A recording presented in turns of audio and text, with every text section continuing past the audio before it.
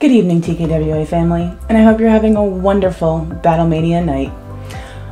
I'm Spicy Wifey Bri, and I'd figure I'd give you a little behind-the-scenes look here at TKWA. Now, every month we have to take a shift at what's called our customer service department, where we take complaints, questions, and comments. Should be one hell of a ride. Let's take our first call.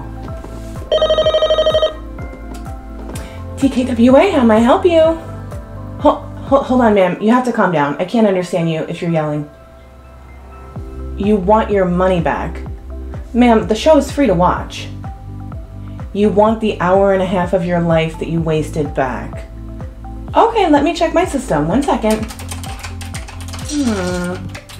Yeah, unfortunately, I'm gonna have to tell you to get fucked and have a spicy day. Thanks for calling. TKWA, how can I assist you? No, sir, for the 6th time. I don't know how you can meet Jacobite. You think I don't want to meet that handsome motherfucker? Guy's got a smoking hot wife and like 6 kids. It's honestly ruining my life. So again, I'm sorry, I can't assist you with this. Goodbye. TKWA? No hablo español. Un momento. Let's see if we can get the fucking G's. They're not on the fucking call schedule? Of course not. Do these guys ever show up? Can we put a GPS tracker on them? I'm hanging up. I don't know fucking Spanish. Okay, goodbye. TKWA? Hello? It's just a lot of heavy breathing. Hello, are you there? And really weird noises.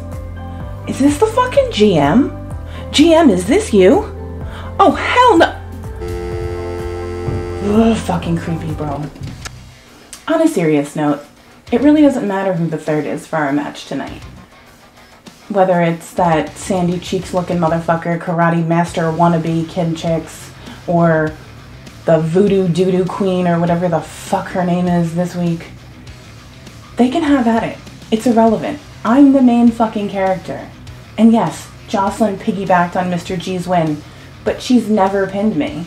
Like, top me or don't. I don't know, you give off pretty heavy bottom vibes. And one last thing. I've been hearing rumors of a possible return from Pixie. You know, the one that looks like a 17th century Victorian sick child. I've also heard that you've been talking shit in a lot of streamers' chats, and you have a really funny Arby's joke for me. That is really funny. Do you know what else is really funny? Your dad eats at this drive-thru every night, and he loves that shit. Well, this has been Spicy Wifey Bri. Take care of yourselves and each other.